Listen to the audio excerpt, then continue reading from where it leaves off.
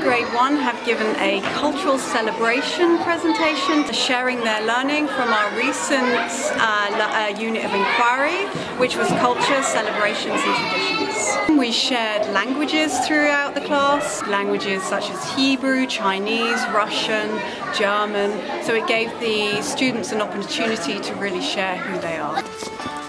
So throughout the unit, they didn't just learn about their own cultures, but they were given the opportunity to inquire and investigate into other cultures within the class of other students.